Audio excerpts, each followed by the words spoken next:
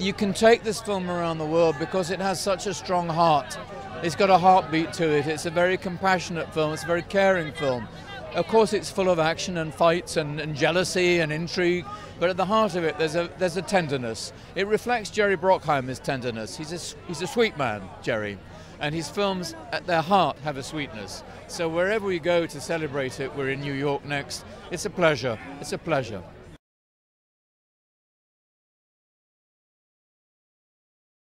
Everyone loves things that are pure. It's like the Eiffel Tower in Paris is pure Paris, you know?